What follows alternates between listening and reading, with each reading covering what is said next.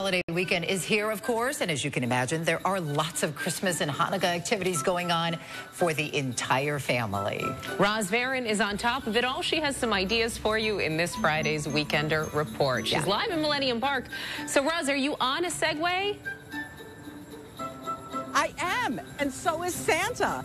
This is a really cool holiday tour that you can do around Millennium Park on a Segway. We're going to tell you about that coming up in just a bit. But there's some other holiday events, some last-minute events that you can see. In the meantime, we're going to zip around while you take a look. Come on, Santa, let's blow this pop stand. Bye. Surround yourself with more than 50 trees decorated to represent holiday traditions from around the world at the Museum of Science and Industry's Christmas Around the World and Holidays of Light. The exhibit runs all the way through January 8th, but the museum is closed Sunday, Christmas Day. This year's production of A Christmas Carol at the Goodman Theater is exceptional, and you'll still have time to see it after Christmas. It runs through December 31st. It's your last chance to see the world premiere of Miss Bennet Christmas at Pemberley at the Northlight Theater in Skokie.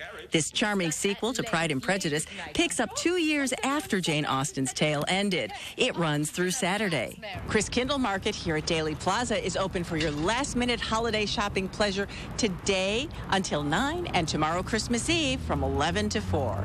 Christmas Eve is also the first night of Hanukkah. With that in mind, comedian and Chicago native Joel Chesnoff brings his holiday comedy show, Christmas Eve for the Jews, to City Winery Saturday night at 8. The show also features John Roy and Aaron Freeman. And if you're planning ahead for New Year's Eve, you can party like it's $18.99 with the Salute to Vienna New Year's concert at Orchestra Hall next Saturday, December 31st. It's at 2:30 p.m. This fun, festive concert celebrates a long-standing Viennese tradition. Have a great holiday weekend, everybody. Roz Varon, ABC 7 Eyewitness News.